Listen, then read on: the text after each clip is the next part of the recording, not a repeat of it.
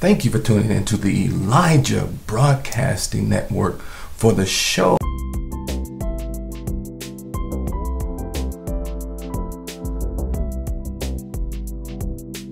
Beyonce, she wrapped up the European leg of her tour Wednesday night in Warsaw, posting career-high blockbuster numbers. According to figures reported to the Billboard box office, Beyonce's grossed $154.4 million and sold 1 million tickets across 21 shows, making it the biggest leg of any solo Beyonce career. Babe, the Eagle has completed half of her flight, completing her European tour, while she danced her way into the hearts of the European community, filling stadiums, bringing enjoyable entertainment while she shined her light on Europe. She places her heart into the music where people relate to her love stories that minister to the human heart and soul. Love is an important language to communicate to everyone, understands the necessity of love and to be loved.